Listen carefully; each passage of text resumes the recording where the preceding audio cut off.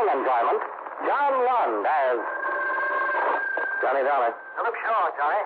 Oh, yes, Mr. Shaw. Our company holds a policy on Miss Judith Thompson. She was killed. How? Somebody shot her. You'll have to go to Los Angeles. I'll book space right away. Come on down to the office as soon as you can, and I'll give you the details. Shower and a shave, and I'm yours.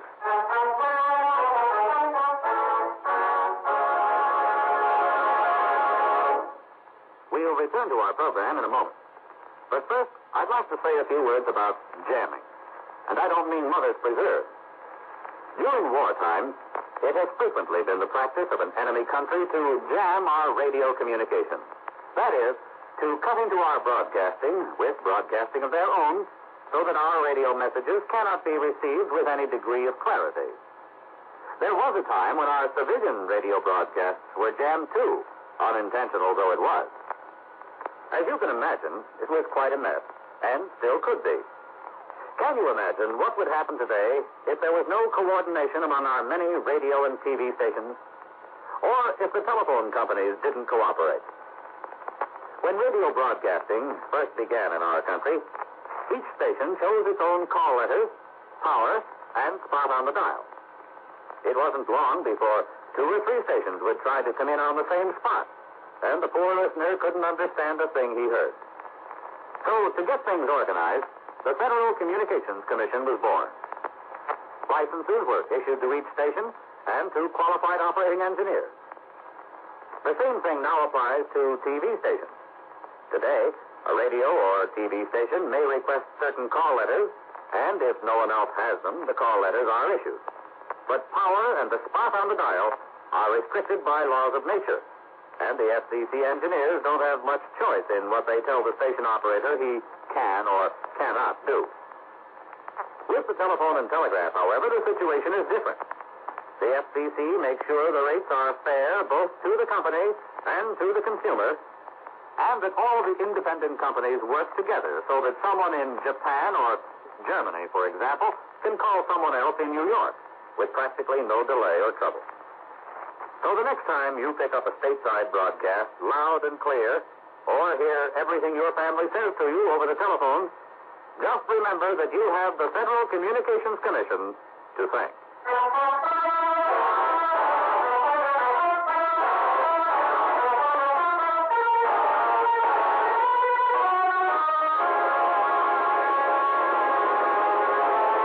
Expense account submitted by Special Investigator Johnny Dollar to Home Office, National All Risk Insurance Company, Hartford, Connecticut.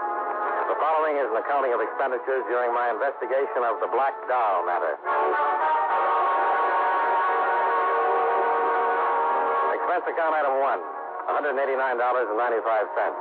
Plane fare and incidentals to Los Angeles, California. I arrived at 10 o'clock the morning of the 12th and went directly to Hollywood, where I registered at the Wentworth Hotel. Then proceeded to Central Division Homicide and Lieutenant Brickford. Got a teletype this morning that you were coming, Doll. Supposed to give you all the help I can. Oh, I'll be glad to have it. Can you tell me something about the dead woman? Well, shot once with a 38 in the chest. Killed between 1 and 2, night before last. Any suspects? We've been checking on the people she knew. Talked to several of them.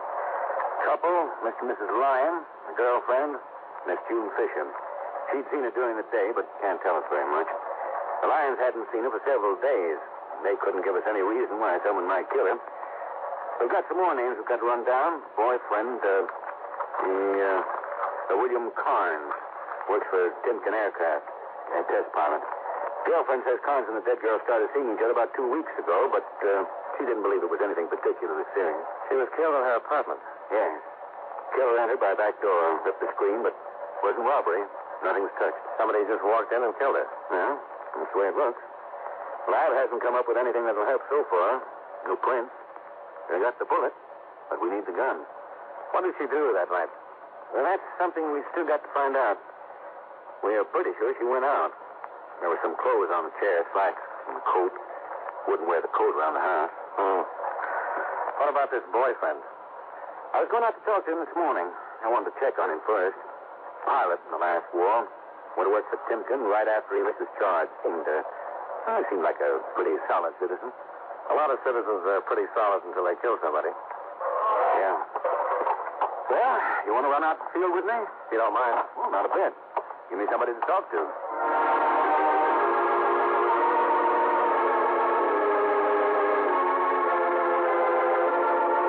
25 minutes later, we were driving through the gate at Timken Aircraft.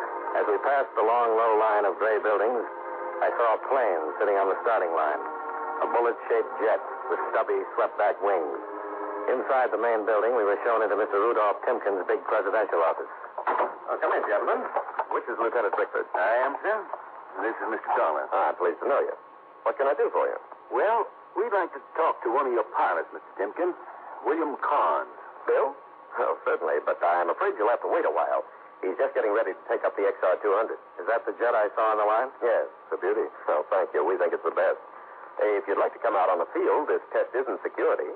The last 2 years we've been under wraps, but since we got the budget out and the Army's given us a contract, would you like to watch? Oh, sure would.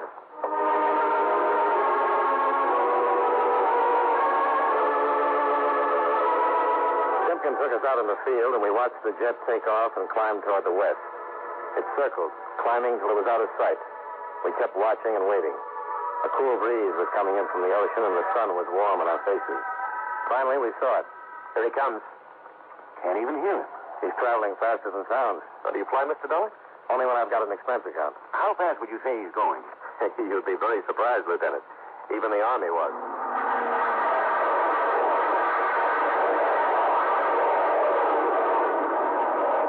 Hey, impressed? Yeah. I'll stick to being a cop. Hey, he's in his turn now. Yeah. Now, come in across field. He's even lower. Here he is.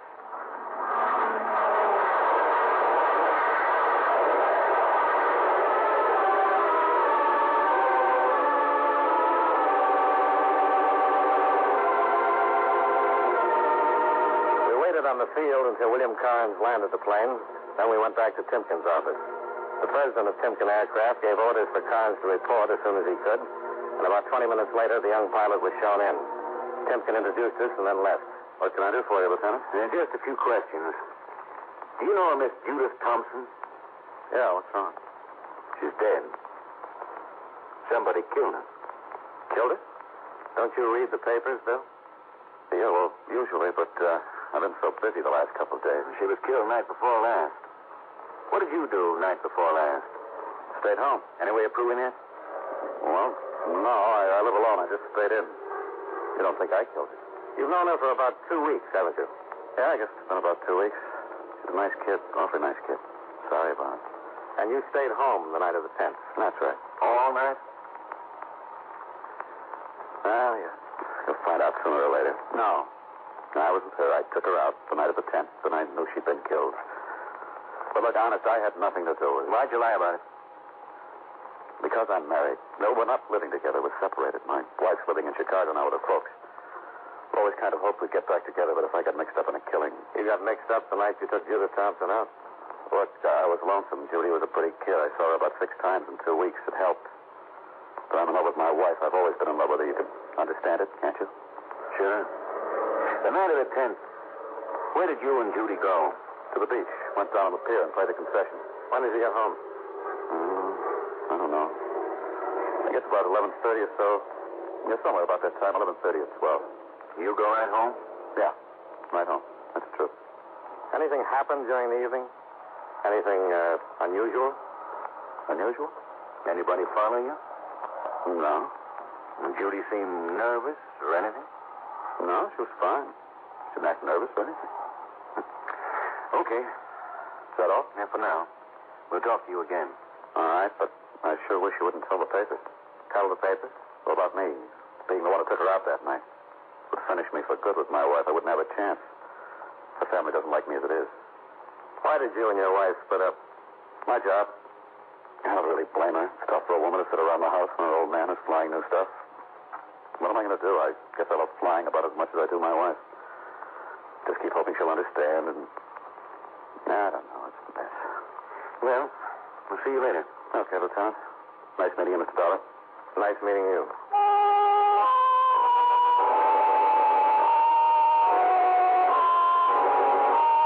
We left and located Timken. We thanked him for his cooperation, then went out to the car.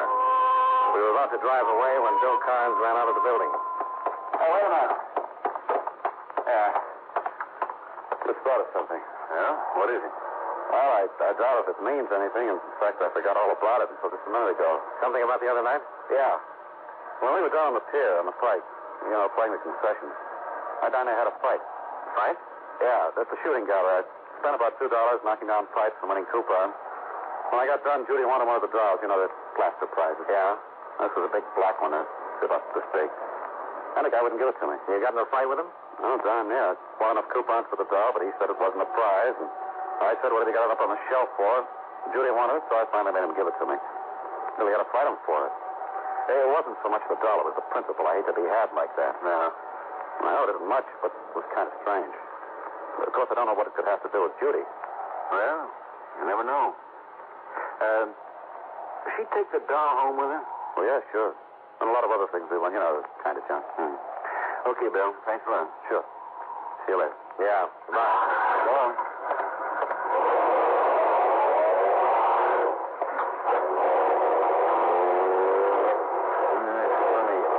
About the fight? Yeah. Said she took the doll home with her. Why? Wasn't it in the apartment? No. All the other junk from the pier was. I remember it scattered all over the dresser. Scattered? Yeah. But no big black doll. You were right. About what? That is funny.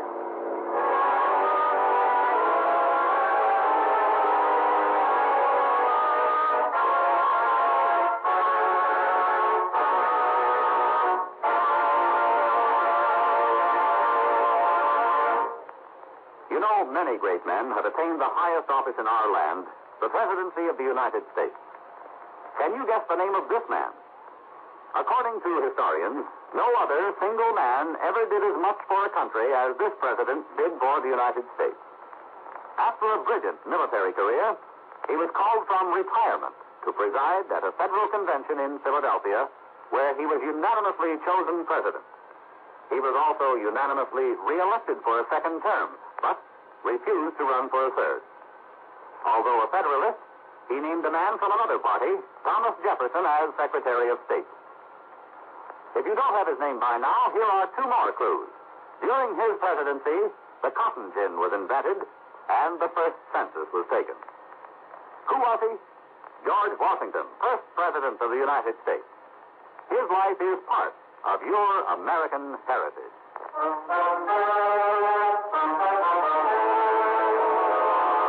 And now, with our star, John Lund, we bring you the second act of Yours Truly, Johnny Dollar.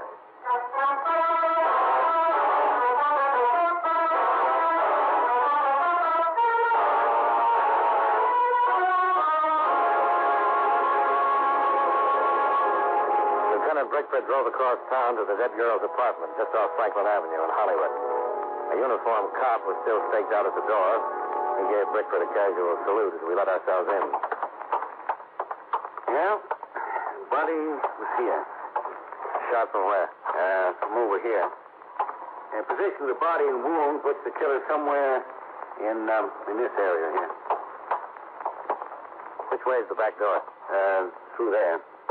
And here's the stuff on the dresser. Uh-huh. Everything you'd win at an amusement pier? Everything but a big black doll. Why would a plaster doll be so important? I couldn't even guess. Well, it's the only lead you've got so far. You want to check it, I suppose. Concessions on the pier open around 6. You got any plans for this evening? I'm with you. Let's go talk to Bill Carnes again. I think it'd be a good idea if he came along with us tonight.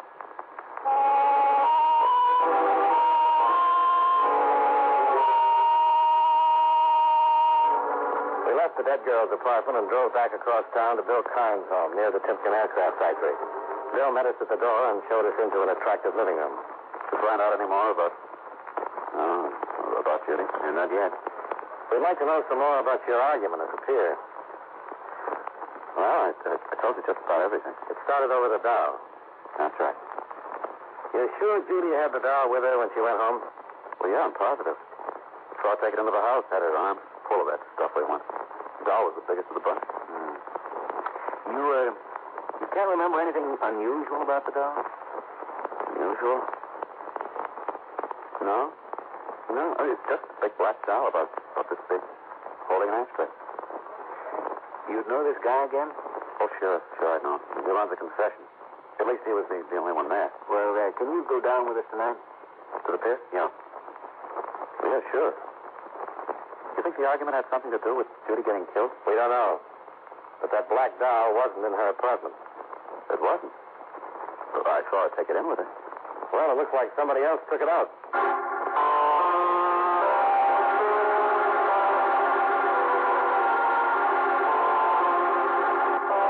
Expense account item 2, $14.55.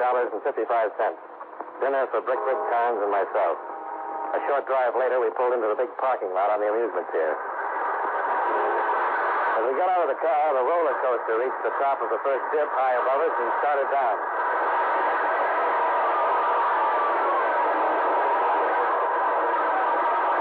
We crossed the parking lot and walked out on the pier. I haven't been down here in a long time. Where's the shooting gallery? It's down at the other end. We walked the length of the pier until we reached the shooting gallery where Bill had won the black doll. All right, step up and sign your up. The man running the concession was in his late 40s, short, stocky, and bald. We stopped a few yards away. Come on, boys. Let's see what kind of shots you all. Each shot for little shots. That's the man? No, he's not the one. All right, come on, boys. Try your luck. There's 6 shots for a quarter. What can we win? Anything on the shelf. On the top shelf, one just like it. How about the big black doll? Sure, but you got to hit all the clay pipes. Well, go ahead, darling. Aren't you going to try it? If you don't hit them all. Okay. Let me see. There you are.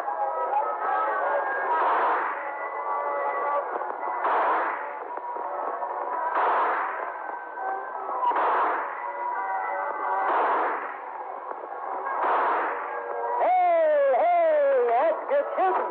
You must have been in the army or something. You really knocked them down. Say now, boys, how about another round?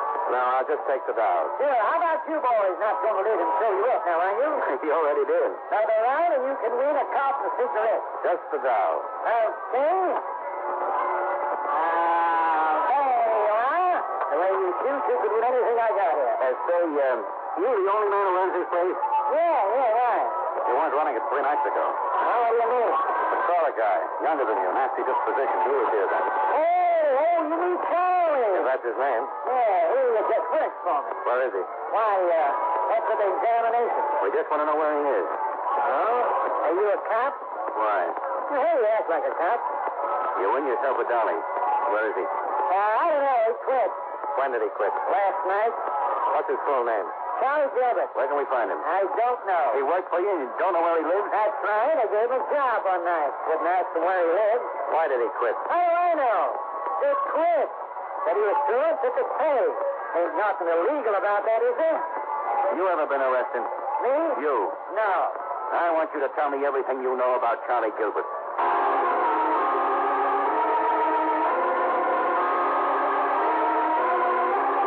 Rick and I questioned and cross-questioned the manager of the shooting gallery.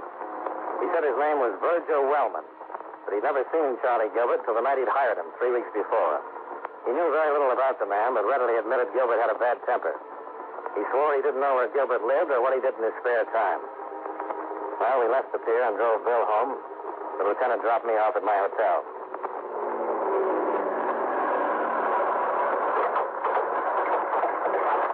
Oh, thanks. Thanks for the dinner. What happens now? Well, get some sleep and try to find Gilbert. Well, you got a pretty good description. Yeah. I'll put out an APB and take the mugs. Just might have a record. I'm going to check on that guy at the shooting gallery, too. I think I've seen that face somewhere. What are you going to do with the doll? Have the lab look it over. Bet you don't find anything. Then I'll give it back to you. You want it. Gee, thanks. It's just what I always wanted. It's nice. Good night.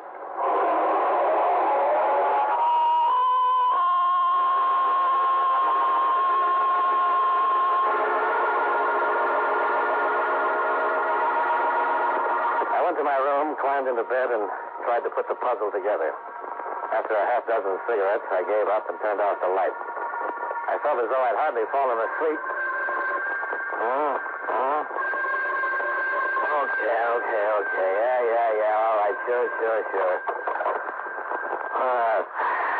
Johnny Dollar. This is Brickman. Oh, right. Hey, what time is it? 2 o'clock? Goodbye. Hey, wait a minute. Something important. Okay. Let me wake up. Well, this will wake you up. About an hour ago, they hauled a man out of the ocean. Been shot twice. About 36 hours. Who is he? I don't know. No identification. Nothing in our file on his print. So we sent for a kickback from Washington. Why is this corpse so important? Because he fits the description Carnes and Wellman gave us. Gilbert? Yeah. And I went through the logs and came up with an identification on the guy who was running the shooting gallery tonight. I knew I'd seen him before. Who is he?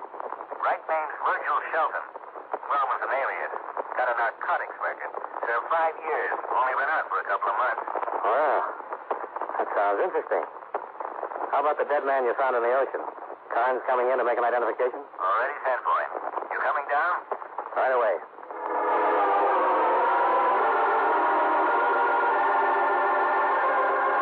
Expense account item 3, $2.60 cab fare to the City Hall, where I went directly to homicide and Lieutenant Brickford.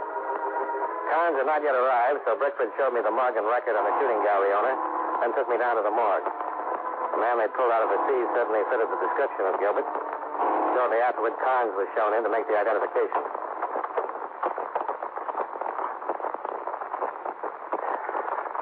Yeah. That Gilbert? That's the man I had the argument with. You sure? Yeah. I'm sure. Lieutenant, he said he'd been dead about 36 hours. Close. And he was killed shortly after the girl was. Yeah. Hey, here's the kickback we were waiting for, Dollar. Prints on the dead man identify him as Frank Sidney, alias Charles Sidney, alias Sidney Gilbert. Alias Charles Gilbert. Yeah. FBI wants him, narcotics friend.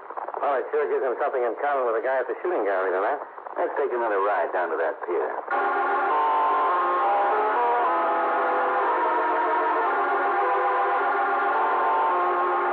Well, we had our first positive connection.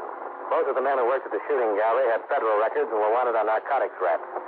Now all we had to find out is why the girl was killed, who did it, and how did the missing black doll figure. Brickford told Sergeant Hardy to take Carnes home. Then we went down in the garage and climbed into the lieutenant's car.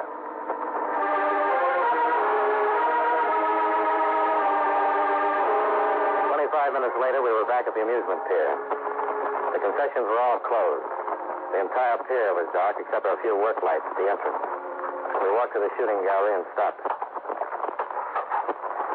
Could be a front. Yeah, it could.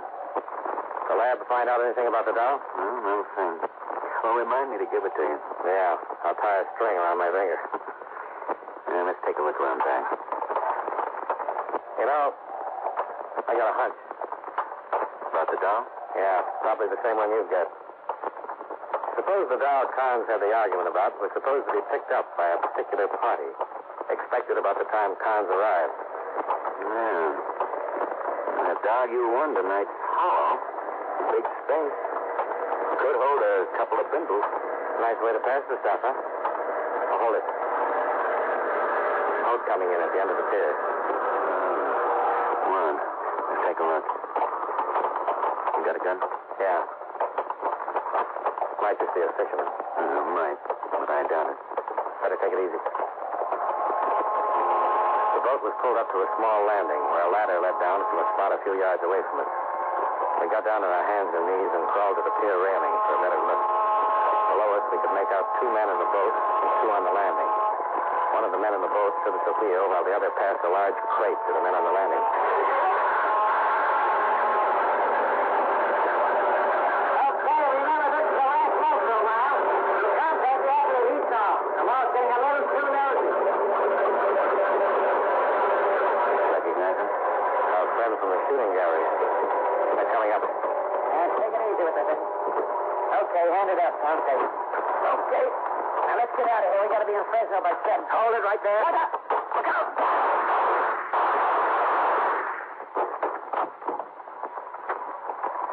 You okay?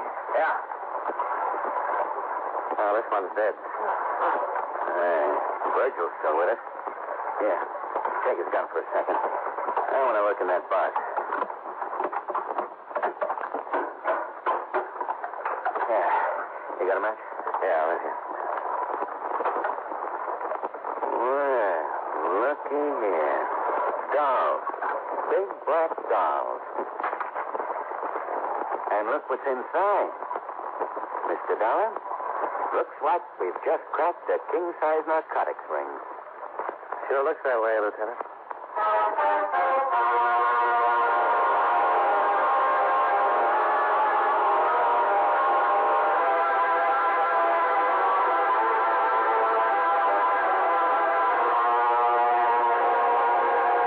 Virgil Wellman lived long enough to tell us the whole thing. Once a week, one of the big black dolls was passed through a pickup. The night Carnes had the argument was one of those times. Gilbert knew he couldn't take a chance on a fight that would bring the police, so he gave Carnes the doll, closed the shooting gallery, and followed. Judith Thompson surprised him in the act of stealing the doll, and he had to kill her. Virgil Wellman knew Carnes would be able to identify Gilbert, and with a murder, the police would be sure to investigate. So he killed Gilbert and dumped him off the pier.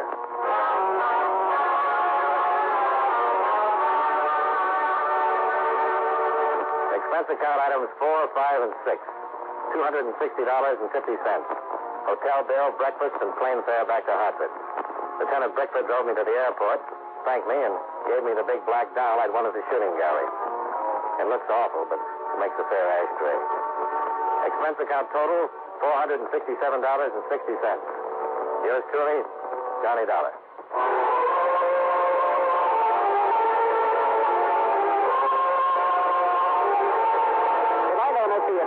You've been listening to some of the best in radio drama with Suspense and Johnny Dollar. Be sure and join us again tomorrow night at the same time, 9:05, when FEN presents My Favorite Husband and the